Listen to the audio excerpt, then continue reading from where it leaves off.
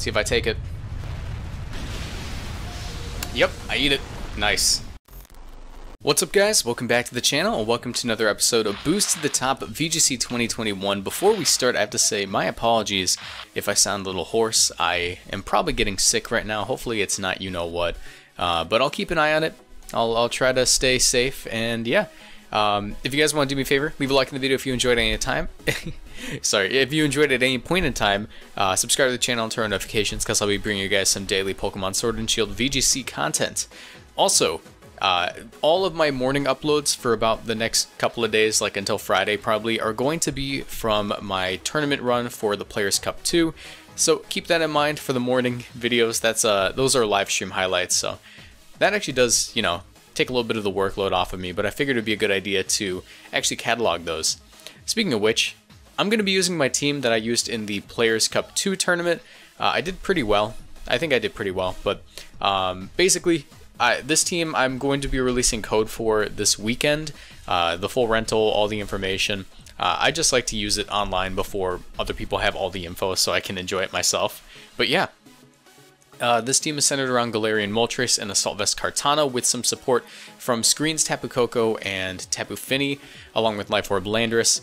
If you're wondering why I'm running Screens Tapu Koko instead of Regieleki when Regieleki is usually a bit more useful, it's because Koko does two things better. It functions a lot better next to Marowak, which is really good in this matchup.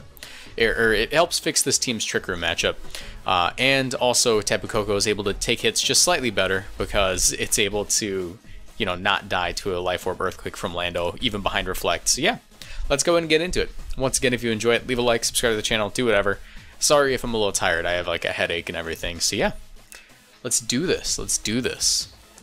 I feel pretty good about this team. This is one of my favorite teams I've ever made, to be honest. And wow, we have no idea who we're facing. Full question marks. As we see, Kartana, Whimsicott, Indeedee Female, Hydreigon, Regieleki, and an Entei. Actually a pretty interesting team here. You don't see too many Hydreigon on the ladder, mainly because it just dies to every single Tapu. I think what I want to watch out for here is the Indeedee Whimsicott lead. And my best bet versus that is likely just to get screens up with my Koko. They have quite a few things that actually threaten my Tapu Fini hard, so I might leave that at home for the matchup. I'll lead off with my Moltres. I'll bring the Marowak in the back, and I think my last Pokemon's going to have to be the Landorus. And that's just to help with the Regieleki. Regieleki is really annoying for this team because we have two weaknesses to it. And the speed control is always annoying when you're out running your own and when you don't have Tailwinds, but Marowak sort of fixes that matchup a lot. As long as you have like Lando and Marowak in the matchup versus Aleki, you're usually going to do pretty fine. I can't even like speak correctly. You're usually going to do pretty fine. But yeah, I just want to say thank you for all the support recently. Channel's blowing up. We're only like, we're less than 1,500 subscribers away from the Regidrago cosplay. So yeah, I mean, I haven't even started working on that, but it looks like it's going to be coming up soon. Alright. So Regieleki Hydreigon. I think I like this lead. I'm pretty scared of a possible Earth Power from this Hydreigon. I would like to get screens up, but I'm also slightly concerned about him just going for a pure Thunderbolt into my what's it called? Moltres. So what I'll do here is I'll actually try to get a light screen off and switch in my Marowak. And what this will do is if he decides just to go for the straight up offensive option, I'll be able to redirect away the Thunderbolt. And then I can get my screen up, be able to take the Electro Web later on and go for the light screen. But it looks like he's just going to go for the straight up Electro Web here. Hopefully no Earth Power coming out, because I won't be able to take it from that range, especially since I'm now slower.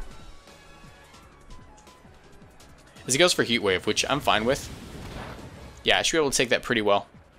I have a lot of bulk on these guys. Critical hit on the Marowak's a bit annoying, but as we see, he has Life Orb. I think that if he had Earth Power, he would have gone for it already, so likely it's Protect, Draco Meteor, Dark Pulse, and Heat Wave, which means that Marowak kind of just goes in here. Like, what does he truly have besides the obvious Dark Pulse? I mean, we can just call him on the Dark Pulse as well.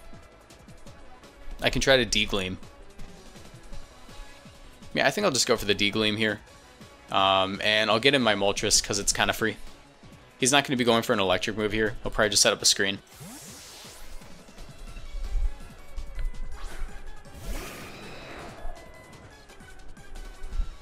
As they decide to Dynamax, it's in a Luxury Ball, doesn't tell us much about what Pokemon it'll be. I'm hoping it's not the Alecki, because that's big trouble. Looks like it's going to be this here Hydreigon, which I'm fine with. Probably going to see either a Max Dragon move or a Max... If it's a Max Fire move, I'll be really surprised. I think it's probably just going to be Dark. So they go for another Electro Web up. That actually hurts me quite a bit. I didn't expect them to go for 2. I truly didn't think they would go for 2 there. I do get my weakness policy, though. It looks like this is going to be a game carried on the back of Landorus now, because I can't Dynamax this guy. I do get my Berserk. But like I said, this is no longer safe.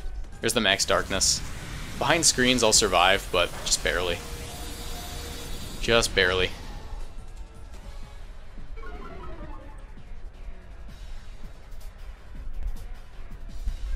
Now, judging by how they've been playing this game, I'm going to go out on a limb and say that they're probably...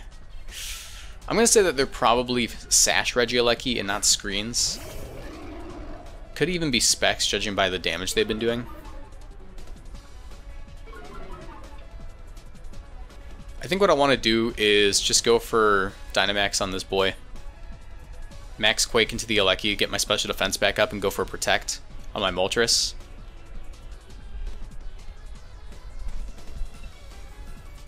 Thinking about how I could have just gone for the Dazzling Gleam turn 1 and knocked out this guy. Okay, that's fine. I think that's fine.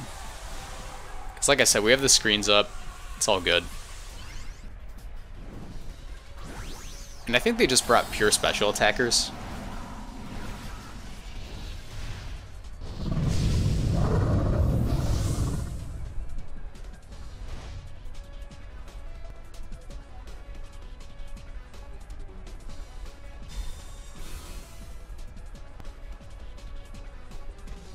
The Max Darkness into the Lando, most likely. No, into the Moltres, which doesn't survive. Honestly, I thought we might have been able to survive that behind Protect and the light screen, but unfortunately not. We're going to get our special defense back up on our Landorus, though. We're going to go for this Max Quake. And I think my play here is actually just going to be... Let me think. How do I get out of this situation? Because I have put myself in quite a pickle. I need to get rid of that stupid Hydreigon as soon as possible. So my play here might be to Protect and Max Airstream into the Hydreigon.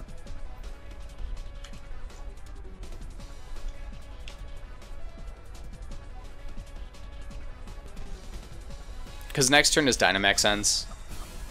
And I might be able to clutch this with just my Landorus. There's the Fake Tears. Behind screens, we should take that.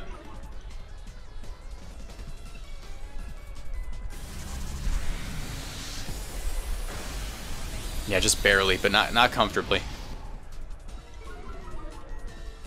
And we are taking Life Orb damage too, so that chip is kind of annoying. Max Airstream. Yikes, okay. So I mean, the Tailwind is a pretty obvious play here.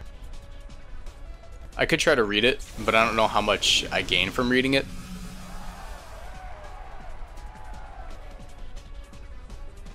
Because I could just go for the Max Guard into a Flare Blitz to knock out that thing. But then I'm still in trouble of getting KO'd by that Whimsicott. So I can try this. I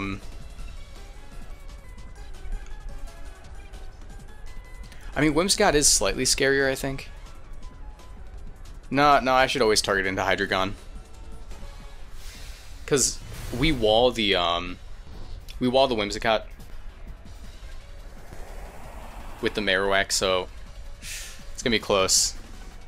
As he ends up just reading me and going for that. Okay, well, good game. Unfortunately, we are gonna lose the first match. I feel like that's tradition on this channel, losing the first match and then winning the next two. Yeah. I mean, I do disagree with the play that my opponent made by just going for another Electroweb, even though there was a Marowak on the field. But I mean, they played it how they felt was right. So we'll just go with it. All right, forfeit that one. Oh.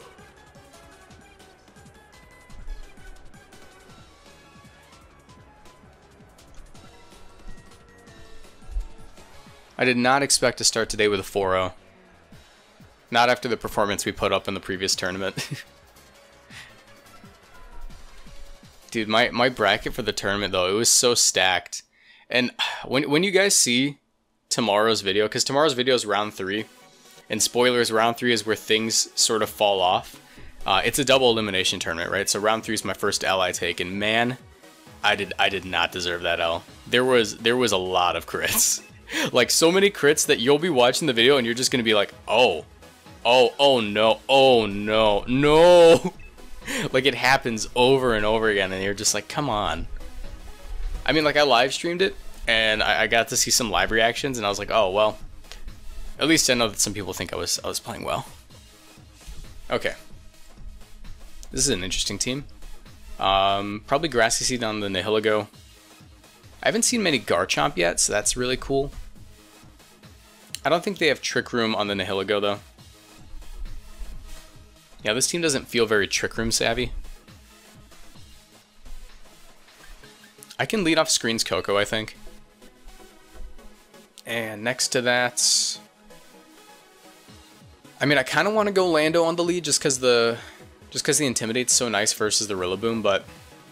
I mean, Kartana Coco seems relatively safe. Marowak in the back to help deal with the Celesteela and the Rillaboom, and I think my last Pokemon is just going to be the Moltres. And we'll go with that. We'll go with that and hope that I don't accidentally Thunderbolt into my own Marowak. I didn't do that for the entirety of that tournament, by the way. That's something I have a bad habit of doing, is forgetting that I'm about to switch into Marowak and then Thunderbolting.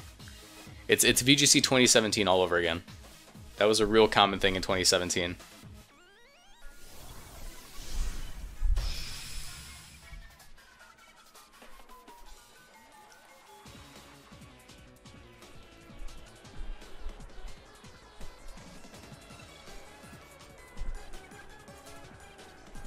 As they lead off Nihilego and Incineroar. I actually like this lead quite a bit.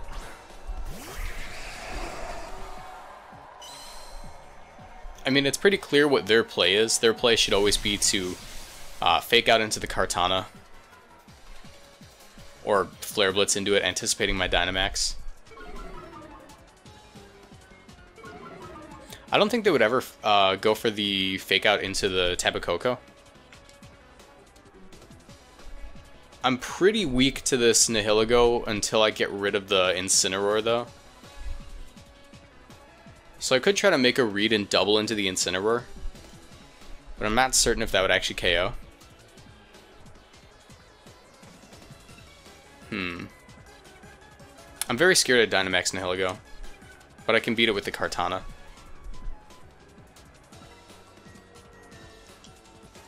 I think I'm going to set up a light screen and go hard into my Moltres.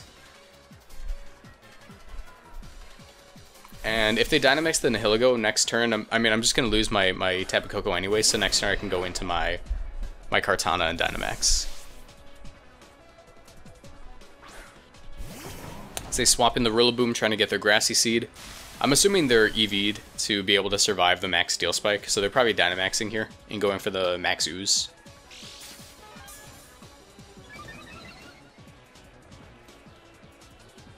Nope, okay, that's actually fine by me. I'm assuming a Sludge Bomb. As they Tricker him. Okay. I can live with that. I'm a pretty slow Moltres comparatively to other ones. In fact, actually, hold up, check this out. Let me get in this Marowak here. And I'll just protect the Moltres to try to get my weakness policy. They do not like Marowak. There's the Incineroar. The Intimidate goes off, so Marowak is free. And I'm assuming they would go for the Max Rockfall into this Moltres here, which behind Light Screen and Reflect will always live the hit.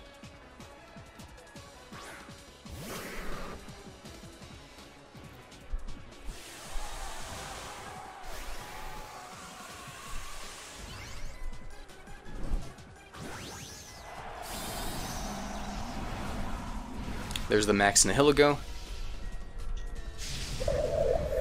I'm assuming I'm about to catch a max Ooze into this Marowak slot.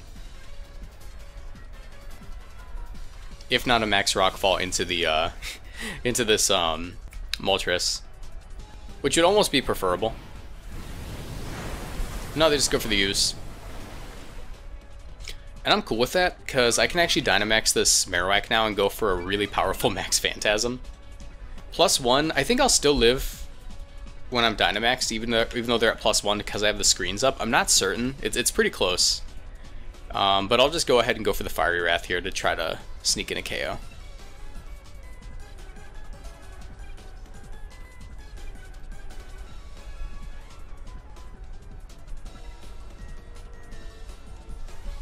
Because I think they have to go for it into the Marowak.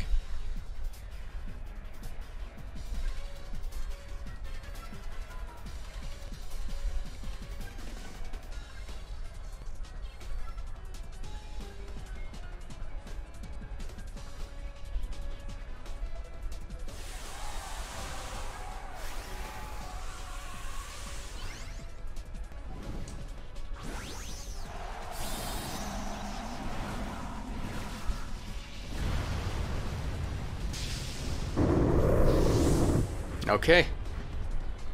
Let's see how much this does. I mean, it does have a Grassy Seed boost and stuff, but it's still in a Nihilego. Yeah, that looks about right. So if I've survived this turn, and I get my Fiery Wrath off, I should be able to KO it. So the Parting Shot makes sense.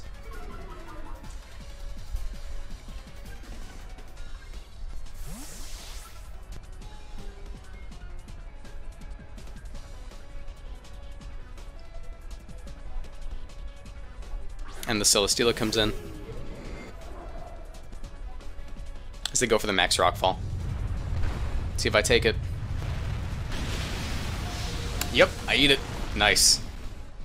So I'm gonna get my move off here, and we do know that the Nihilego is we do know the Nihilego. Oh, okay, I thought I misclicked. The Nihilego is going to be slower than the Moltres outside of Trick Room. And I think it would be a hard throw if I didn't just max guard here. Because I can pretty much guarantee a KO on the next turn by doing that. So I'll double protect. I'll max guard. Protect. And once the Dynamax is over, because yeah, I figured he would just intimidate me again.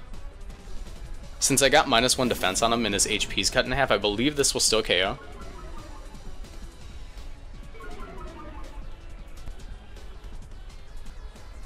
Let's see if they max guard. Yep. Nice.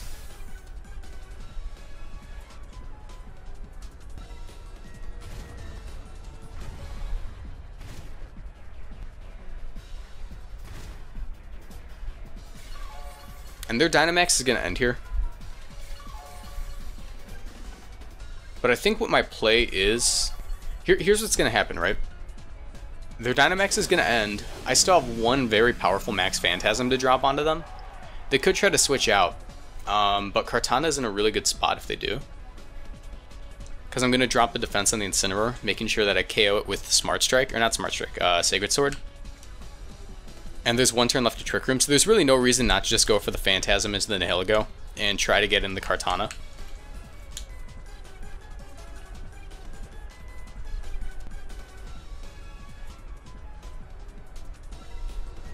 Because it's not like Nihilego has anything to really hit me. There's the Celesteela.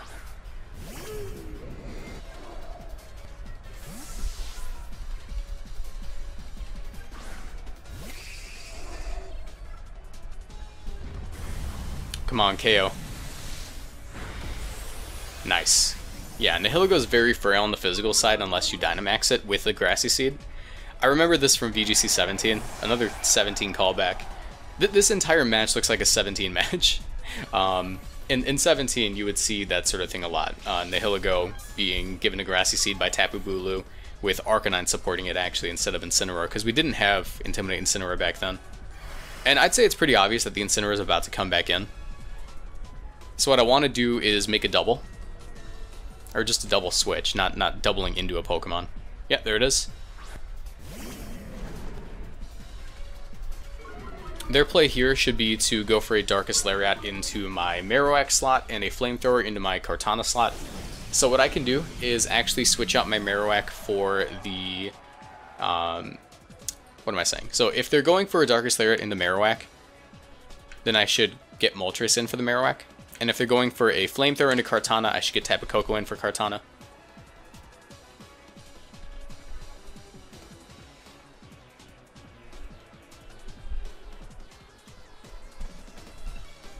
And Celesteela does not like staying in versus this.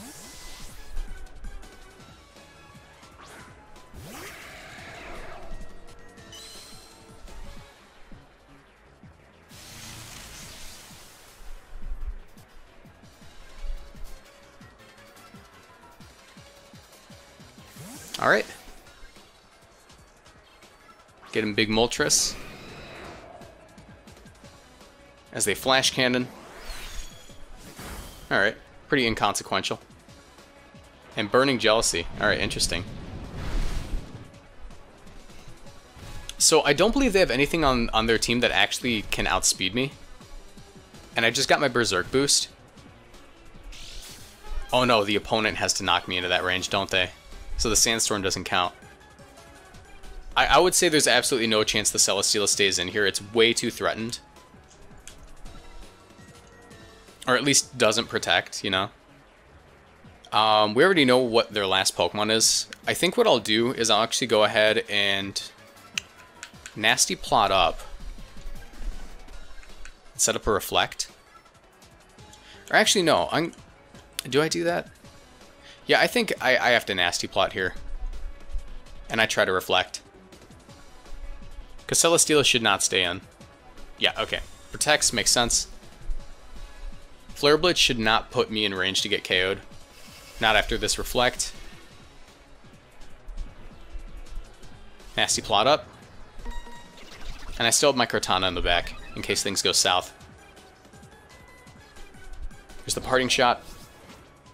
Cool. Still at +1. I can live with that. Can you?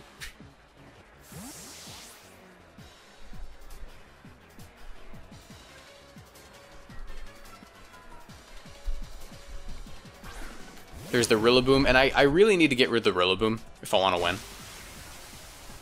Because at that point, Tapu Koko just cleans up. Sandstorm's gone, which is great news. Because now my my Moltres isn't taking any residual. This Rillaboom is 100%, it is 100% about to fake out. That's the thing that's about to happen. So my play here should be to protect on the fake out. I almost want to get in a ALOLAN, but it's not worth it. Because I'll give him a free Beast Boost if they Flash Cannon into Koko, or even Earthquake. I also don't want to give him a free Grassy Glide KO, so I'll get in Kartana. And Rillaboom are typically like Assault Vested or something, so I think I might just double into it and try to pick up a KO. Because Air Slash into, Air Slash into Sacred Sword will pick up either Incineroar or the Rillaboom, so that'll get me the lead I need to win.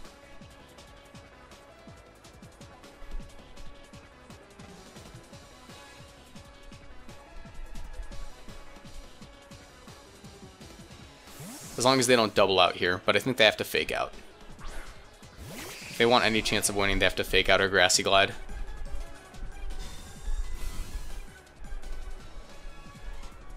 Yep, there's the fake out. Into Kartana, hopefully no Flamethrower. Epic, epic. So like I said, I wanna assume that they're actually running an Assault Vest on this Rillaboom, so Sacred Sword into Light Screen should, or into Air Slash should do it. Even if the Incineroar comes out. Yeah. We'll go with that. Celesteela can Flamethrower, but as long as I can get it to that situation I want where I can just, you know, KO it, we're good. And unless the Rillaboom, like, protects here, I think I just win. But like I said, it's typically Assault Vest. Oh, no, they're not Assault Vest. A bit concerning. I cannot lie, a bit concerning.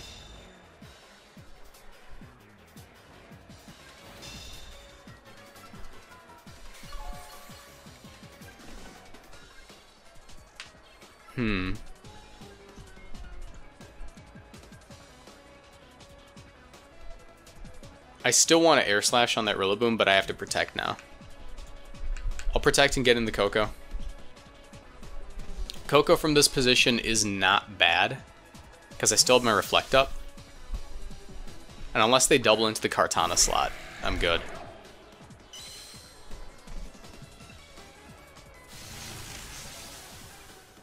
It's all about getting one really good play. They withdraw. Okay. I think this is the position I want. Because Incineroar doesn't typically carry Protect either. I should be able to safely go for Air Slash into Thunderbolt unless they Parting Shot. They Parting Shot. Dang, dude, they're on top of it. They're on top of it.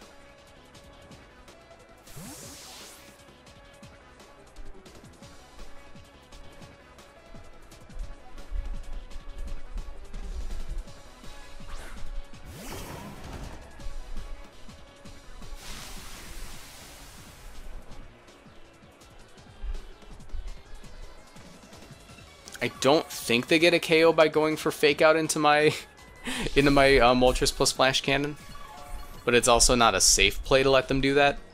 I have to get rid of Rillaboom. I don't think I get KO'd by Flash Cannon here, especially if I go for a Light Screen as well. So we'll Air Slash into Rillaboom and go for the Light Screen. I have to stop playing passively.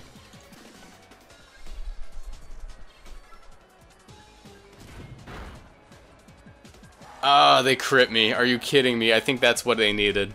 I think that's what they needed to be able to knock me out.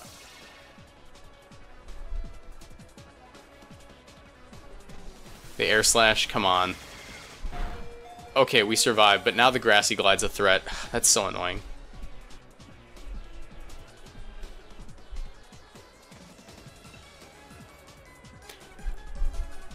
So, what do I do here? They're gonna read the Protect. I think they have to read the Protect. They could Grassy Glide into Moltres, but the Protect is so obvious that I want to just go for the Air Slash and try to take the game like that.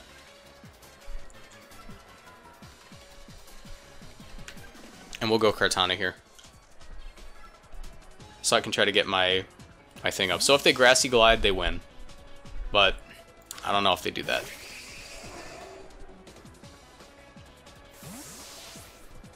Tell me you didn't Grassy Glide.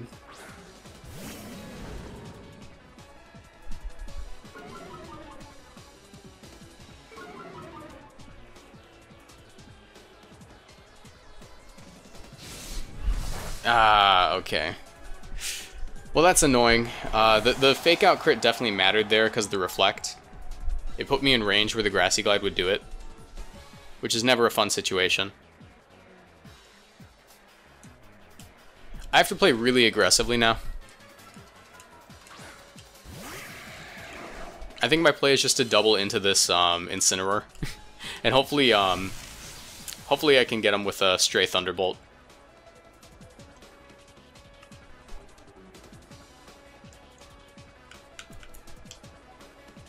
Oh, not that. So I go for my Thunderbolt into the Incineroar, as well as my Sacred Sword.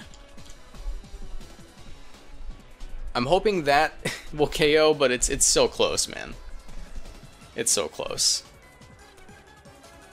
So they withdraw the Rillaboom, okay.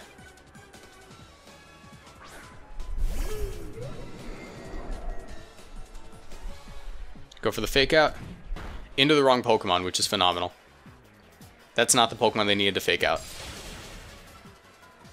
Get some good damage there. And here they should protect the Celesteela. And probably just hard switch out their Incineroar for the they should hard switch out their Incineroar for the Rillaboom here. Do I still have Reflect? I have one turn of Reflect. Celesteela has revealed Protect, Flash Cannon, Air Slash, and Leech Seed, so he actually doesn't have anything to hit the Kartana very hard. So I feel comfortable just trying to hit it like this. He withdraws. I'm going to get some decent damage off here. It's about chip now.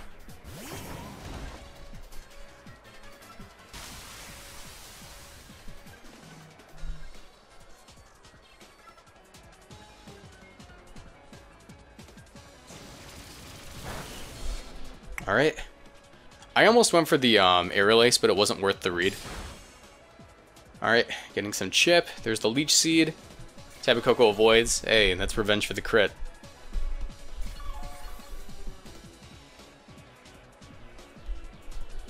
My team's Reflect wears off. What I'm going to do here is give him the Marowak in exchange for damage on the Rillaboom, because he should fake out Koko.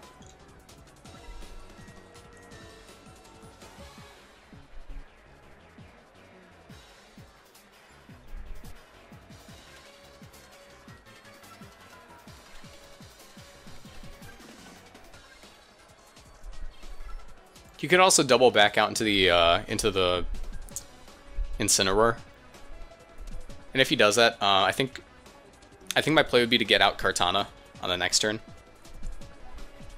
like just to switch it out, switch it back in, reset those Intimidates.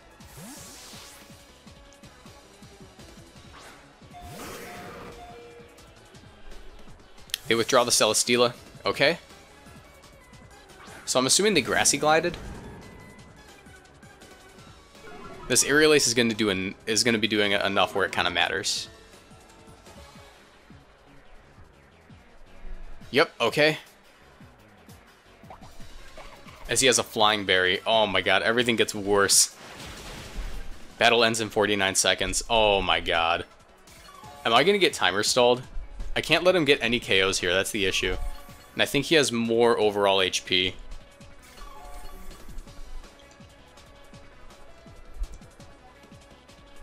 I have to make a read.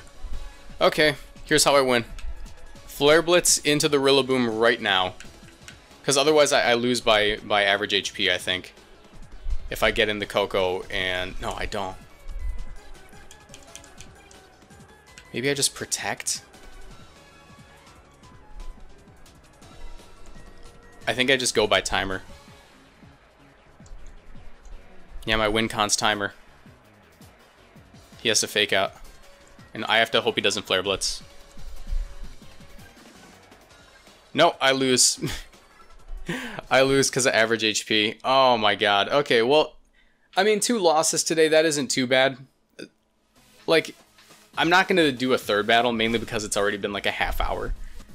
I've been recording for like a half hour, and that last game went to timer, so 2 battles today. Unfortunately, like, I didn't get to show off the team as well as I hoped. Like I said, I did really well with this team in the tournament, but ladder's a whole different thing. But yeah, if you enjoyed at any point in time, do me a favor, leave a like in the video, subscribe to the channel, turn on notifications, and I will see you guys in the next one, where I'll be trying to not lose. Have a nice one, guys.